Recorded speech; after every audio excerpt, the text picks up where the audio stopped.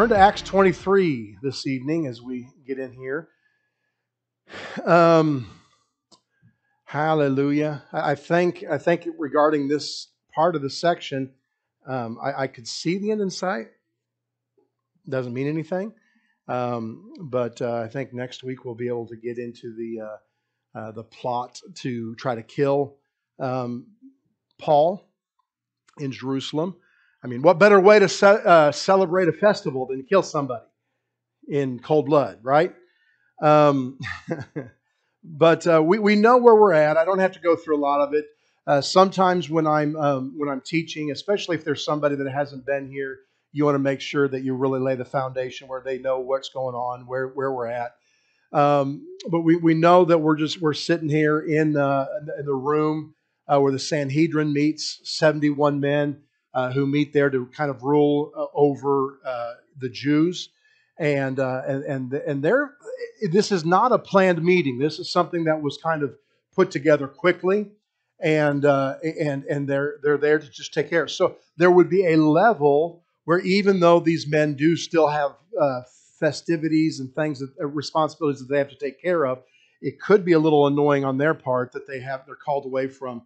You know, you think about like if you're at your job and on Christmas Day or around Christmas time when you're supposed to have a day off, and they're like, everybody come in, we got an important we got some things to cover.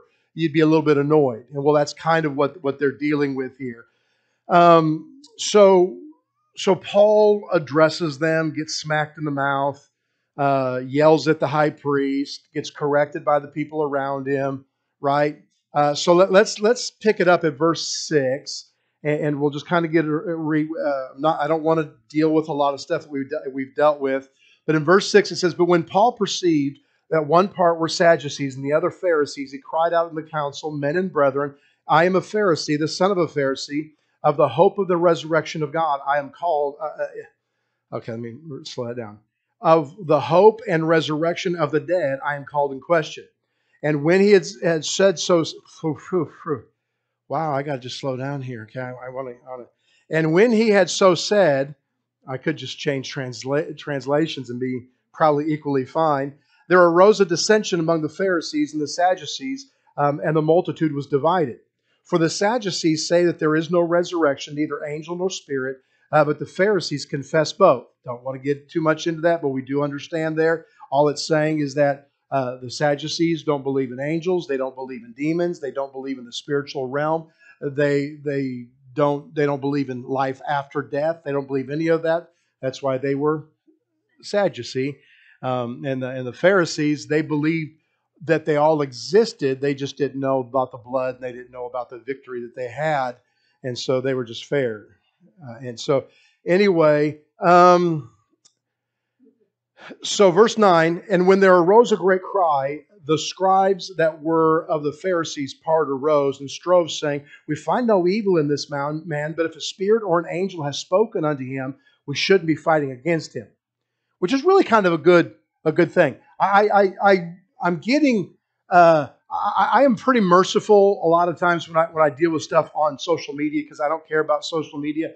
I don't like it when people spread false stuff or when they spread whatever when they think that they sound smart. I don't like it, but I just let it slide. But when people start attacking men of God, I'm getting a little bit more annoyed about it. Somebody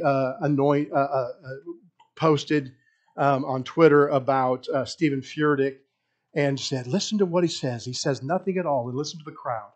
And basically, this little clip. It was. I'm not going to go through the whole thing, but basically, the overriding thing was God is able. And he said, "Okay, what you're going through? God is able. God is able to take. God is able. God is able. God is able." And I'm sitting there thinking, "What is this guy? Why is this guy doing this?" People are shouting. Now, again, he got excited. He got shouting. He got doing his thing that Stephen Furtick does. But I put on there, I said, "So God is not able?" Question mark. I said, "Maybe it's not Furtick that has the problem. Perhaps it's you and the little box that you have your God in." And because I was like, and then he answered me, and he said, maybe it's the box you have your God in, or should I say the genie bottle? God is not your genie. And I said, And I put Ephesians chapter 3, verse 2, and 2 Corinthians chapter 9, verse 8, which says God is more than able.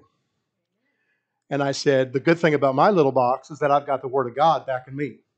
And I haven't heard back from him yet. I mean, I don't get into that kind of stuff, but I'm tired of people beating on people. Because especially when they want to try to pretend that they're spiritual, they're not spiritual. That's what James says over there. He says, you guys that are finding, let's go over there. I'm not going to spend a lot of time there per se, maybe. I don't know. James chapter 3, Hebrews, James. It says, verse 13, who is a wise man endued with knowledge among you? Let him show it out the good lifestyle, his works with meekness and wisdom. But if you carry bitter envy, strife in your hearts, where you're fighting and you're trying to push, go against people, glory not. Don't make it a big deal like you're something spiritual. Lie not against this truth, because this wisdom it descendeth not from above, but is earthly, sensual, and devilish. Where envying and strife is, there's confusion and every evil work. And the simple point is that where there's division, God can't work there. And again, I'm fascinated by how often in our teaching, like especially on this, where I may kind of go slow on certain parts, and then all of a sudden we'll find ourselves at a time where I'm teaching on covenant relationships and having to be united in covenant in order to come into the promised land. I find ourselves right in the middle of that teaching on the division, like we did last week. And I'm always like, God, you are the planner. You know exactly how to set this stuff up. And so that's what the Holy Spirit understood, that if there could be a division in that group of men, that they would get their eyes off of logical thinking to take Paul down, and would start just fighting each other, which is exactly what happened. It works the same way with us, beloved. When the enemy can get us fighting within each other, then our job of winning souls, our job of increase gets distracted, and we get messed up. So we've got to keep our hearts in unison. Verse 10. And when there arose a great dissension, the chief captain, the one that brought him in, to start this thing, fearing lest Paul should have been pulled into pieces of them, commanded the soldiers to go down to take him by force from among them and bring him into the castle. I'm going to stop there just for a second, just to finish this section up here of the chaos, because I was reading that and I thought. The line that I've had typed out for several weeks, just to kind of have a concept of that point, was simply this: that the chief captain recognized their insanity and felt the need to save Paul because they were crazy. That was my description of what was going on. In other words, now think about what it is. Okay, there's a heathen. He's not Jewish. He's not Christian. He's a heathen. He's a Roman soldier. He's not spiritual in any way, shape, or form. And he recognizes the insanity in the actions of these men. That a simple statement like resurrection got the place going crazy. And remember, his previous understanding of them was when he said Gentile, and it made him go crazy. And the thought hit me that people could be converted to Judaism. You were born a Jew, yes, but you could always also be converted to Judaism. Now, let's think about this. Let's think if these men were thinking about ministering or trying to convert this Roman soldier into Judaism. How quick do you think he would want to be a part of them? No. I mean, would you want to convert to Judaism if you saw that display of insanity? No. And that made me think just of the scriptures that say in John chapter 13, verse 35, by this shall all men know that you are my disciples, if you have love one to another. Are you a good arguer? Do you know enough of the Bible to argue with people? See, I don't, some people are going, Pastor Thad, you just said you argued. I did. I don't ever do that, but I was like, I'm tired of people beating the people of God. And just because they don't like that they're the same as them. They're not the same as them. Are you a good arguer?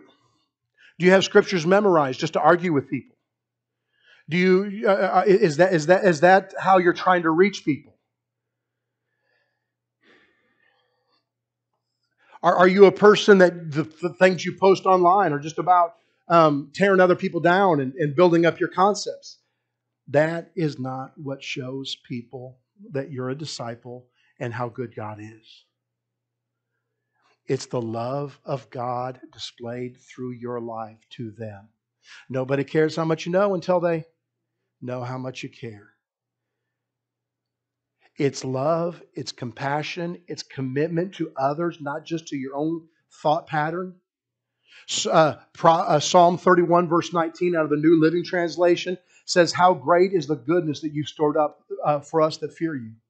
You lavish it on those that come to you for protection, blessing them before a watching world. God, the world is watching us. And they will not be changed. They will not be encouraged to be a part of what we're involved in if all we're doing is bickering. If all we're doing is rising up against one another, they're not going to want any part of what we have. But if we're loving, if we're showing them the goodness of God, if we're walking in the goodness of God, then they all know them are disciples. They'll come to the light. Amen. And so I don't know. It's just kind of a subtle thing there. But no, you don't want to be a part of something with chaos. You want to be part of something with peace. Amen. And so they took him back to the castle, and the night following, the Lord stood by him and said, "Be of good cheer, Paul, for thou hast testified of me in Jerusalem, so must thou bear witness also in Rome." Now, here's where we're going to spend a lot of time here tonight. Hopefully we can get through it because I really don't want to go beyond tonight on this area. But the night following, the next night, the Lord stood by him. Now, there's a good chance where I think it's Matthew 28 where it says, "And lo, I am with you always, even to the end of the earth." And so it is within the realm of possibility that it was an unseen force, because that's how most of us would understand the unseen force, that the Holy Spirit is with us and is speaking to us. But it's also a very real possibility that God showed up to him. Maybe it was in a vision, a dream, or maybe it was in person. He just showed up and looked at him and said, "Be of good cheer, because you've been obedient to share the gospel in Jerusalem. Now you've got the responsibility to share it beyond them." So we don't, again, how it is, we don't know this, but this much we do know. If God shows up to tell Peter to cheer up, I'm guessing it's not because Peter was really happy, that he was doing really well. If God shows up to tell you to cheer up, chances are you're not very cheerful. Amen? Yeah, it's if he says, "Be of good cheer, Paul," that means Paul probably is not of good cheer. And he was having some problems in that jail cell. He needed some cheering up. So we're going to kind of go through this a little bit. What was the issue? Now, again, most of us would stop at the simple fact, well, he was in jail. And there was a bunch of lunatics trying to kill him. Would that not be enough to get you a little bummed out? Now, this wasn't his first time in jail. He'd been in jail several times. Most of them, many of them, he was miraculously delivered. This time he was not. We'll deal with that in a little bit here. But God knows exactly what you need. He knows where you're at. He knows what you need. And in the midst of all that chaos going on, here he is in the middle of the night, all alone. So that's the issue, that he's in jail and a bunch of people are wanting to kill him. Crazy people are wanting to kill him. All you have to do is study, all the early disciples had to do was study what they did to Jesus and understand they weren't playing by the rules. Right? So they had that to deal with. The secondly, and again, I'm going to give you a couple of these things, and I think they can all work together, because how many thoughts come to you in the middle of the night when you're fighting a battle? Especially if you're laying there or sitting in the chair and your spouse is sleeping and you feel all alone. You feel like they don't, the devil will even tell you they don't even care. How many different thoughts can come to you that can pile up on you in the middle of the night, in the dark? That's what we find him. And so the first thing we see is that just the fact that these people are after him. Secondly, he just had two really great opportunities that in other locations possibly have worked to levels. We know that many places, many synagogues that he went into, he wasted his time. We understand that. But many places, that even that we don't see, it would have worked because Jewish people were getting born again too. So he had two great opportunities. The first one on the steps, the second one in the Sanhedrin, in their building, to squarely deliver the word of truth. I think about that sometimes, because sometimes I think Pastor Elisa was feeling that a little bit tonight. It was where you've got the word, you've heard from God, you've got it written down. It's giving you goosebumps already at one point today or whatever, and you're trying to get the words out, but they didn't come. Maybe they came out the way you thought they would, and there wasn't the response, or maybe whatever it is.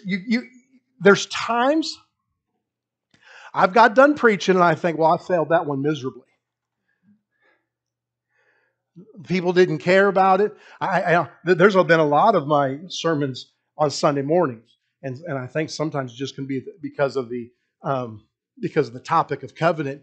I felt like, did I come close to bringing that across the way the Holy Spirit was showing me? Did they get what? And you can almost feel like a failure at a level because I could not get it across to them. And unless you've been up here, to teach and to minister, it's kind of a hard thing to really understand, because most people would think, oh, Pastor Thad just is up there very confidently and very strongly, and Pastor Lisa, why does Pastor Lisa think that she didn't get across to us? It was really good. I really liked it. I got the point. And you're looking out there, but up here the enemy is just focused on, they try to get you focused on, boy, you blew that one. So here he is in the middle of the night. He's got a bunch of people plotting to kill him. I mean, he didn't even know the level of plotting they're getting ready to do. Middle of the night, he's got these crazies after him. He's in jail. He's in a jail cell. And he's looking and going, I've just blown two magnificent chances. And there's nobody, no evidence manifested. Is God done with me? Is this it? Am I wasting my time? Amen. Amen. But how about this one? I think those first two are very real. Because again, the enemy doesn't come at you with just one lie in the middle of the night. He comes at you with lie after lie after lie after lie after lie after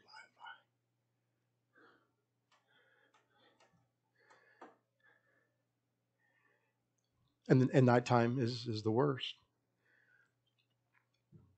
But what about all those words that he received on his way to Jerusalem? What about people begging him? oh, something horrible is going to happen to you. Remember when he showed up at Tyre and they're going, something horrible is going to happen to you, Paul. You don't go. Please don't go. Now, the prophet showed up and told him exactly what was going to happen. You're going to be bound. But what did everybody else do when they heard that he was going to be bound? Don't go. Something bad's going to happen. You heard what they said. Something bad's going to. Don't go. Just stay here. We'll just chill here for a while. We'll have a vacation. We'll go fine, and everything's going to be good. And the simplicity of that, because again, I don't want to take a lot of time on this, but we need to guard ourselves. If God speaks to you on behalf of someone else, it is not always for you to share that with that person.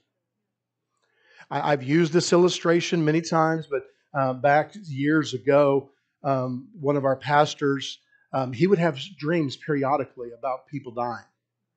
And he knew when they were these dreams because within a week usually of him having that, those people would die. And one night he woke up in kind of a panic because one of the pastors in our fellowship, he had a dream of his son dying, and it was one of those dreams. And he was like freaked out. So the next morning he called my dad and said, "What do I need to go tell him? Do I need to say this? Do I need to do this? What do I do?" And I don't know, because when I have these dreams, they always come to pass. And my dad said, "Don't even think about it." He said, "All you're going to do is scare the pastor, or scare the father, scare the kid, scare the family, freak them out." He said, "God didn't give you these dreams to tell you what's going to happen. He's telling you what to pray for." He said, you start praying for that young man. You start praying the protection of God. You intercede for him." Well, that kid's still alive today, and that was probably 10, 15 years ago. So not all the time are we supposed to be just going around. If God speaks something to you, sometimes that's for you just to pray for that person on, to cover that person in prayer. We got to watch the words of our mouth. Because as much as encouragement is good, which it is, encouragement is very good. When you start speaking words of doubt, let's say I were to look at Pastor Elisa and just, maybe she flubbed up here, and I look at her and say, "Yeah, that was not very good. You were not very good." What's she going to focus on that night when she gets home? Either Pastor Thad's a jerk, or Pastor Thad doesn't think I'm very good. Are you with me? And it's going to add to what's being beat up inside of her. It's going to be used against her. Beloved, I'm telling you, the enemy came to Paul that night and said, "You shouldn't have come." They tried to get you not to come. You came. You're stuck here. You got a bunch of lunatics following you. You messed up. If you would have been called by God, that would have been perfect. And he's putting in he's using the words of those people. Those people should not have said that. Amen. Are you following me on this? So we got to guard our mouths when even if you're right, pray for that person, encourage that person. That's one of the things that I like about it. Talks about the Christian is at Tyre that had heard from the Holy Spirit that something was bad, and they didn't know how it was, but they said something bad's going to happen to you, and they tried to give him their opinion. It's not the reason. The prophet didn't give him his opinion. He said, "Here's what's going to happen," and that's exactly what happened. Very well, possibly, is the same thing that God spoke to the Christians. It's just they tried to give their opinion on it. No. Unless God tells you an opinion, it's not your job for an opinion. But I kind of like the four virgins, the four Philip's daughters, where it just says they did prophesy, which means they encouraged him. All they did was speak over him. God is mighty. God is good. God will cover you. I don't know what they prophesied, but that's what the gift of prophecy is. It's encouragement. Beloved, our job is not necessarily to correct and to condemn people or to whatever, to give them. Our job is to edify them and encourage them in life. So here he is, all alone. Think about this. He had been bold and courageous that morning. Oh, you whitewashed. I mean, he's ready to fight. He's ready to go after it, right? He was bold and courageous, and now it's dark and quiet. Streets are quiet. Everything's quiet. And that's when the enemy spoke. And I'm not going to spend time here because I've already talked about that. The quietness of that night. When he's alone with his thoughts, the enemy came in and dropped his thoughts in him and tormented him. And beloved, I'm telling you what, that's a prime time for the enemy. To get you where it's quiet, to get you where you're by yourself, to get you where nobody else is there, and just you and your brain, and start putting in thoughts. Putting in thoughts of failure, putting in thoughts of what could happen. Thoughts of how your children are too far gone, are too messed up. Put in thoughts about how your finances, you're going to fail. Put in thoughts about how your giftings and callings are too far from coming to pass. He'll put in your mind, it's too late. God's done with you. It wouldn't shock me if that lie's been used throughout this congregation recently. Just the fact that my ministry probably is almost done. Is it? I feel like I'm working hard. Nothing's happening. My gifting, my calling. You know.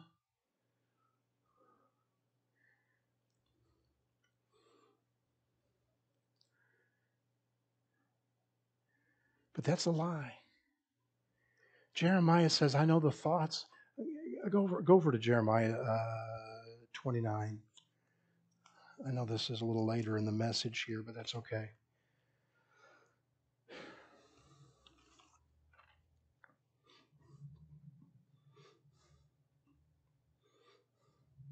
Jeremiah 29, verse 11, where it says, "I know the thoughts that I think towards you." And again, that little translation is, "I know the plans that I have for you. I know the plans that I have set out for you." And then it says, thoughts of shalom, peace, safety, absolute fullness of life, prosperity, not of evil. And then it says to give you an expected end. He knows the thoughts. God knows the thoughts. And his thoughts wasn't for you to fail. His thoughts are not for you to come up short. His thoughts are, no matter what you're currently going through, no matter what area you currently feel like you've been shorted in or you've shorted him in, no matter where you're at currently today, that his plan is for you to succeed. And so if you've gotten off and you're messed up simply because you've gotten off, beloved, all you have to do is get back on and you get back in that plan. We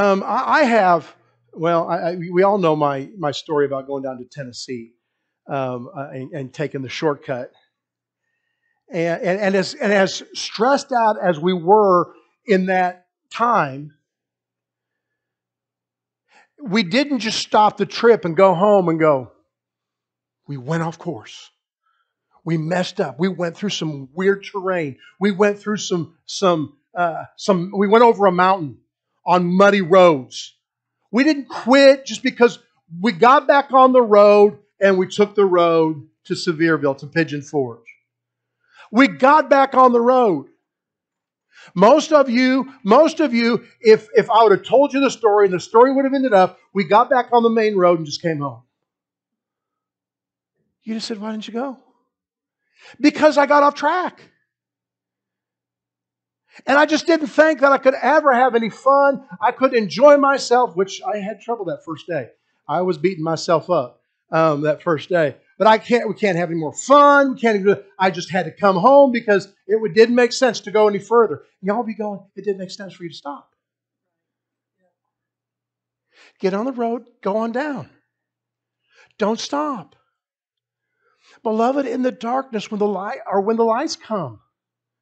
All right, all right, all right. What is it? It's Psalm 35, I believe.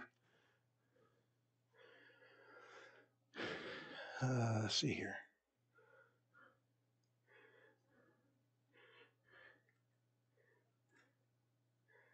Psalm 30, verse 5. I had numbers right. For his anger endureth but for a moment, in his favor is life. Weeping may endure for the night, but joy comes in the morning. When does the weeping come? When the lies come.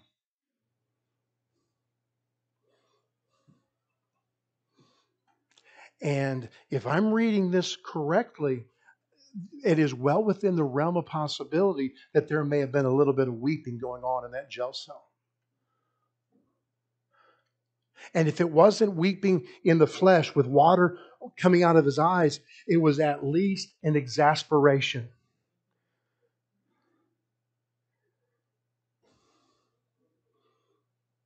Weeping comes in the night. Why? Because that's when the lies come.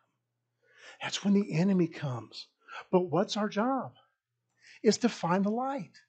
What's the light? The Word.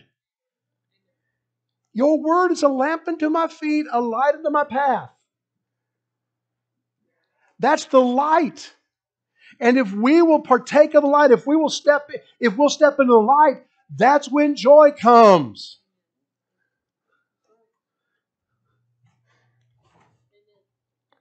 But now here, Paul was alone, but he wasn't alone. Jesus knew exactly where he was. And again, the scripture is in Matthew 28:20, where he says, teach these new disciples. I think I did this out of the New Living Translation or something like that. But he said, and be sure of this, I am with you always, even until the ends of the world. Put it up there in the King James. So I teach these new disciples, teaching them to observe all things that whatsoever I've commanded thee. And lo, I am with thee always, even to the ends of the world. No matter where you're at, no matter what you're doing. In the midst of that darkness, you can either listen to the lies, but that's exactly where. And I know low is low, like hey yo, it's a statement. But in those lowest times, in those times with the enemy, that's where God is with you. There was an illustration I read as I was studying. A man named John Bunyan, not Paul, but John was a I believe he was the author of the Pilgrim's Progress, and I haven't read it, but he wrote that.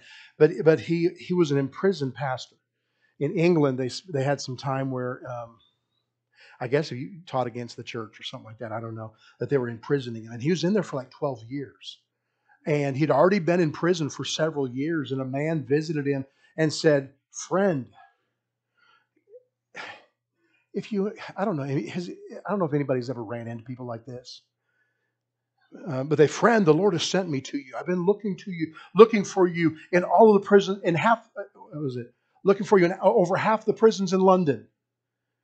And John Bunyan said, "I don't think God sent you at all, because the Lord knows exactly what prison I've been in the whole time. If God would have sent you, He'd have shown up the right one." See, that's the thing, is that the enemy wants to tell you you're all alone because it's dark. Those are the times, go ahead and turn on some worship music, stick your earbuds in, whatever you need to do. But recognize that in the quietness, that's where light, because the quicker you get light on, and you don't have to. Have you ever been through a night where you had a bunch of physical stuff going on? Heartburn, just stress, just pain. Maybe not pain, maybe pain, maybe a migraine, whatever. Jessica,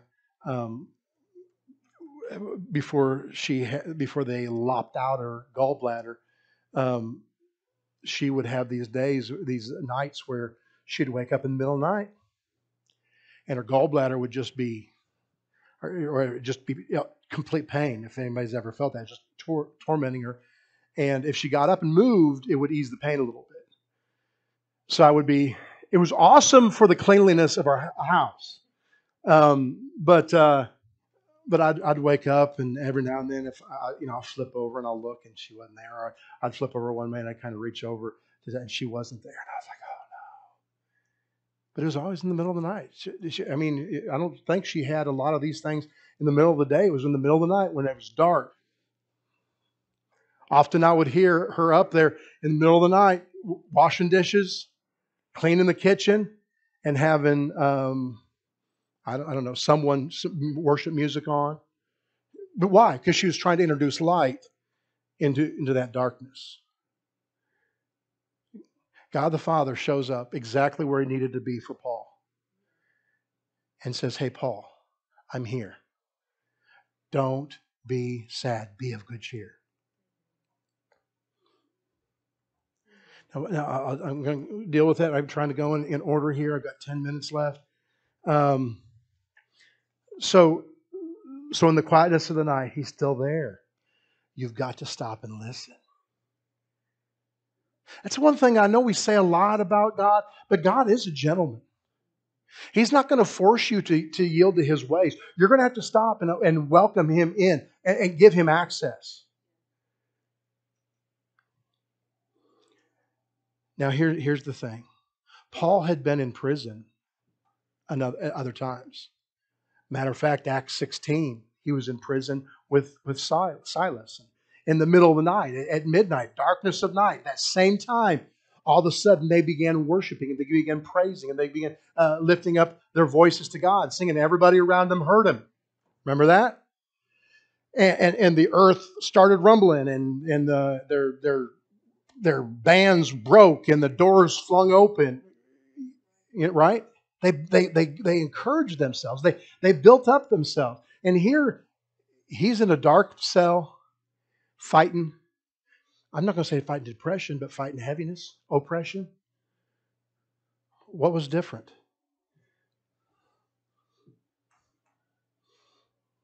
Now, I'm going to answer that question here in a second. But most of us would say, Paul, remember when you were in jail in Philippia? Philippians? Philippi, thank you.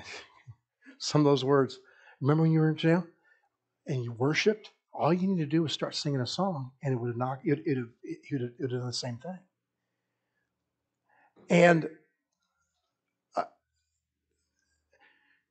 see, there's a problem with that. Because God doesn't work with formulas. That's one of the things I always try to bring out when we're talking about faith. And we're talking about like the woman with the issue of blood.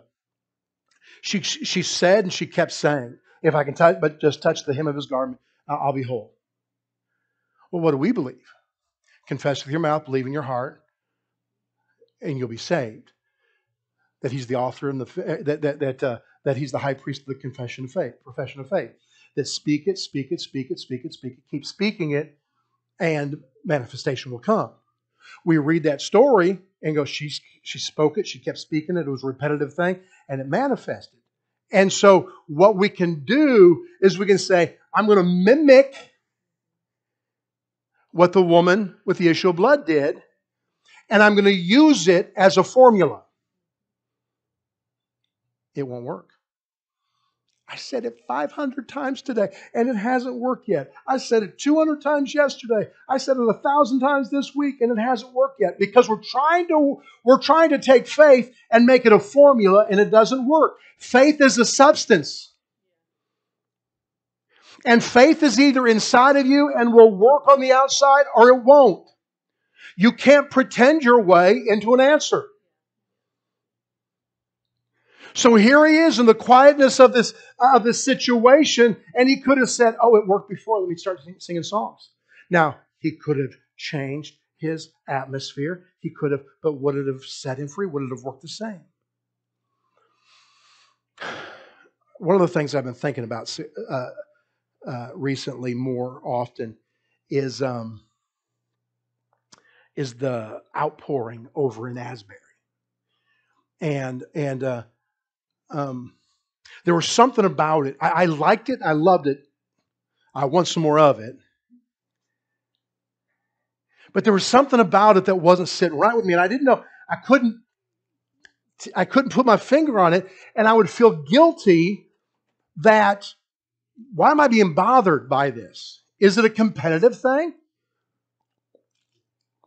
I heard one person say, I think it was Mario Murella, say that some people you get frustrated with it because they've been working, they've been faithful for years in their field, and and nothing's like that's happened with them. And I was like, oh, maybe that's me. But as I was watching it, what I was watching was everybody running to it. And even people that churches, ministries that I respect, I like, were running to it. And then right after they ran to it, they were running back to their church and saying, we're starting all-day worship starting this Monday. We're going to sit in the church, and if you want to come, we're going to have all-day worship. We're going to worship all day long, and we're going to worship all day long so we can get what they got. Beloved, I'm going to say it like this. I've used the word manipulation, and I do think that there's a level where that is the best word is you're trying to manipulate God. But a word this week that I was thinking of, and again, I didn't realize it was going to fit into tonight. I just was like, I don't care, I'm going to need to preach that sometime. Well, here it is. They're trying to bribe God through praise and worship.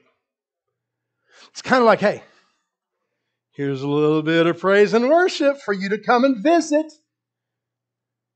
Yeah, what you need a 5 spot? You need a 10 spot? How about a 20 spot? I'll give you a 20.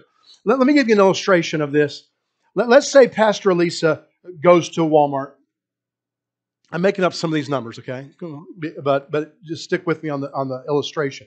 Let's say she goes to Walmart and she's going through the checkout line, and she looks up at this lady that's kind of watching over the checkout lines, and she just feels like she's supposed to give her $20. It's not going to break Pastor Elisa, but she's like, I just feel like I'm supposed to give it. And she comes up to that lady. She goes, the lady comes over. So I just felt like the Holy Spirit told me to give this to you. And the lady is moved because of the love shown and the display shown by. And the lady's moved, and she's like, I've just been thinking because I didn't have any money to eat anything today. I broke. I was going to go home and just sit and I maybe had a little box of crackers I was going to eat. And now I can go out. And she's just crying and she looks at Pastor Lisa and says, will you let me do something for you? And Pastor Lisa's like, I don't know. She goes, no, listen. I get, and I don't know this, I get a 50% discount on my groceries. Let me run my card for you, and so that you can get 50% off your groceries. And Pastor Lisa's up there with a whole cart full of stuff, and she's going, praise God. So instead of the $200 bill, she's $100 bill. She's blessed. She comes to church the next week, and she's like, God's so good. And she shares that story with her. And then Pastor Thad is like going the next day because he's like, I go there all the time too. And I walk up to this lady, and I've got all this stuff in my cart, and I'm thinking, you know what? So I go over to, I look in somebody, and I think, here's $20 for you. That's not the love of God moving on my heart. That's me trying to work that person, manipulate that person, bribe that person to get what she got. That was something that God had specifically for that time for Pastor Lisa. She could do it 100 more times, and that may never happen again. But at that moment, God knew what she needed, God knew what that lady needed, and they were able to take care of each other. And that's what we end up doing. When we think, well, I'll do what someone else did. You say, well, Pastor Thad, don't we always say that if he's done it once, he'll do it again? If he's done it for one, he'll do it for me or do it for you? Don't you say that? Absolutely. Because his word works. When you work his word, not a formula. Faith is not about confessing something enough.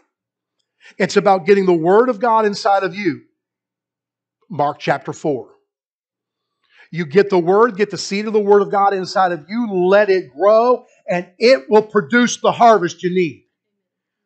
And when it grows in you, it will change the way you talk. Why? Because inside of you is blooming this life of the Word of God. And so you're not going to be talking lack. You're going to be talking prosperous. You're not going to be talking sickness. You're going to be talking health. You're not going to be talking frustration. You're going to be talking joy.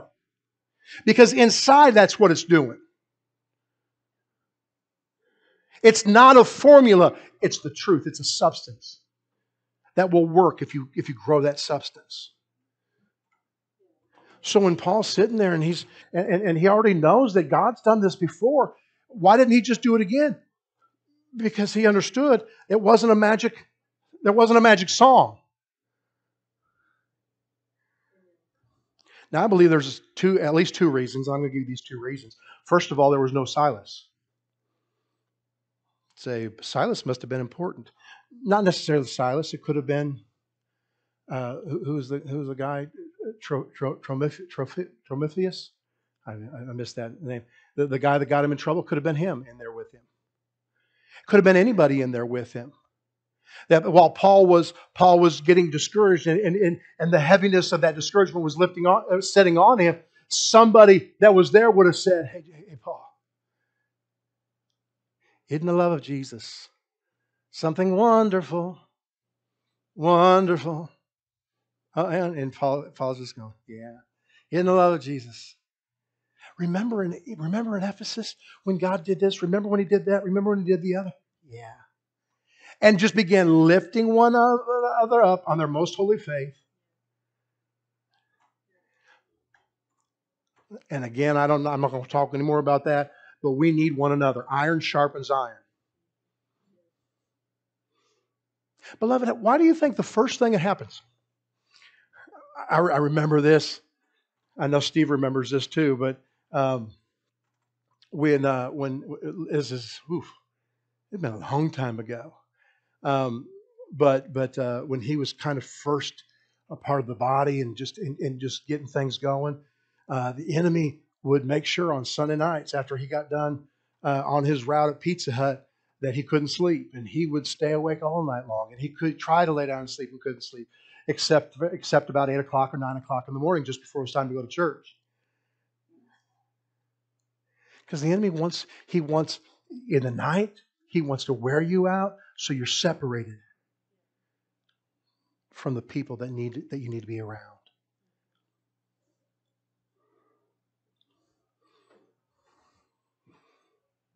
We need one another. And Paul was there by himself. So I simply put this, that is why one of the enemy's first efforts is to remove you from your covenant partners. Keep you at home. Keep you too busy. Number two, and I believe this is what was going on.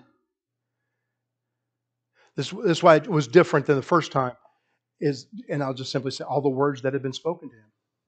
And I know I've already said it tonight, but again, those words of people trying to discourage what God was wanting to do for that person.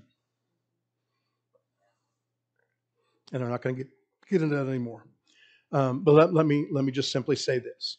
5 times in Scripture, in the New Testament, the term "be of good cheer" is used. All 5 times it was by Jesus/God here. Jesus spoke it 4 times in the Gospels. This is the only other time, and it was the Lord standing by him at night, saying, "Be of good cheer." Now, here's what I want to show you here, because some of y'all going, "Be of good cheer," because I'm going to knock down those guards. You're going to be delivered. You're going to, because he's already done that once, right? Be of good cheer because all your problems are going away, right? Oh Lord, he had no idea what was getting ready to come. In the next week, we'll talk about this. They were getting ready to go on a hunger strike until Paul was killed. And they planned it. They planned how they're going to do it, and they were like, "We're not eating again until which again they lied because I'm sure they all ate. Chapter 24. The last verse. Go 24, 27. Verse 27. Because notice here, very last verse in chapter 24, it says, but after 2 years of him just sitting there in prison, he came to Felix's room. And they turned him over to the Jews. 2 years he's in there doing nothing but whatever he was doing. 2 years. And then released to the Jews, the lunatics who put him in there in the first place. Chapter 25, beginning of chapter 25, another plot to kill him. And then chapter 27 starts his cruise to Rome.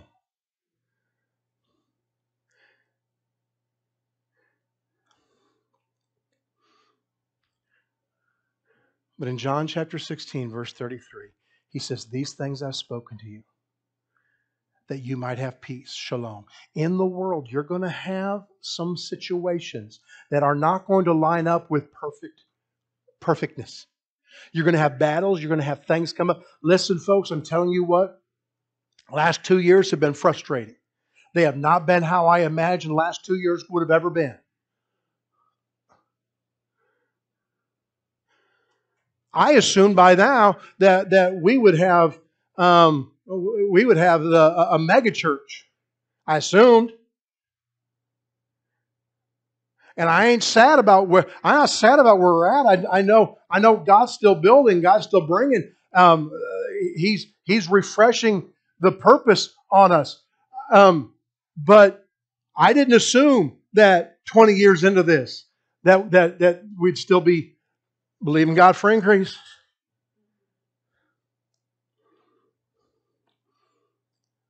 But in the world, you're going to have the enemy rise up against you. He's going to come at you with symptoms. He's going to come at you with lies. He's going to come at you with attacks. He's going to come at you with unexpected things. But be of good cheer. Be of good cheer. For I have overcome those lies. He may come at you with sickness. Jesus overcame that sickness. He may come at you with lies. The word is greater than those lies. He may come at you with financial difficulty. Jesus, for our sake, became poor that we could become rich on the cross. Be of good cheer. Not when it's over. In the middle of it. I was thinking of the scripture that says, "No weapon formed against you shall prosper." You know what we sometimes fail to recall or notice in that scripture? Is that there's weapons that will be formed against us. It didn't say there will be no weapon formed against you.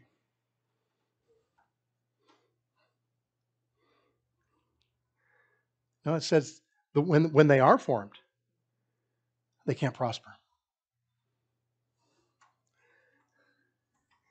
And so what Jesus was saying, what God was saying to him in that room, he said, here, I'm with you. I'm right here with you. And I got some good news for you.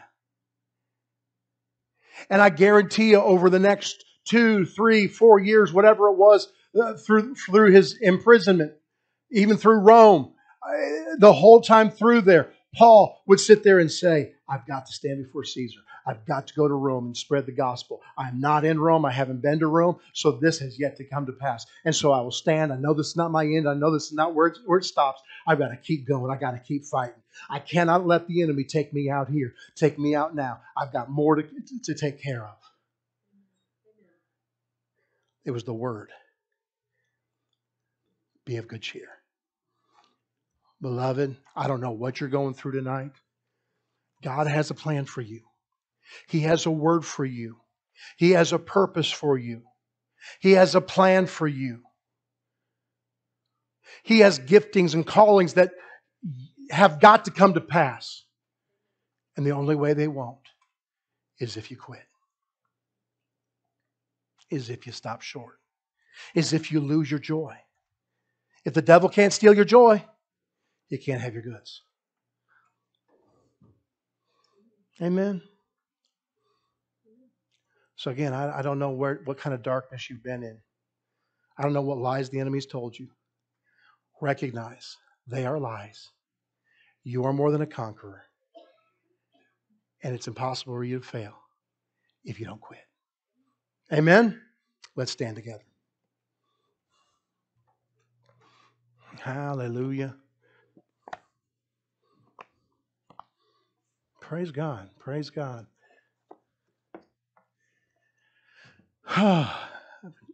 Weather outside's got to get more consistent so we can keep it in here more consistent. In the mornings and through the days, it stays really cool in here.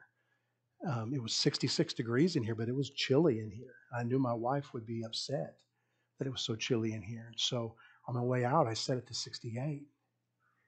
Just 2 degrees up just to kick it on to where it would do something. It's hot in here. Amen. Amen. God's not done with you.